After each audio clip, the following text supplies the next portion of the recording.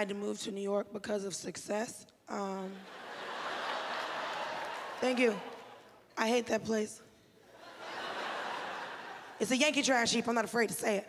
But I've been trying to date in New York, and since I am successful, I found out that I can't date poor dudes anymore.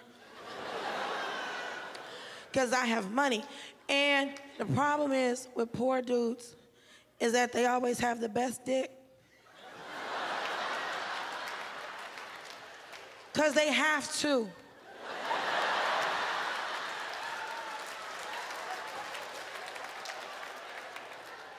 He has to fuck you to sleep. So he has a place to sleep.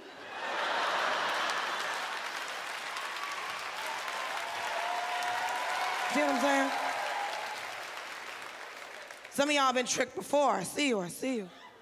And the thing is, they never have a condom. Ever. Because they're trying to trap you. They want to come in the house, make you catch a fetus, and then you end up with 2 roommates you didn't want. And I'm gonna tell you how the jig is up. If he walks in your house with 2 backpacks, kick his ass out, kick his ass out. 2 backpacks, that motherfucker's homeless. I'm trying to tell you. 2 backpacks is a trick.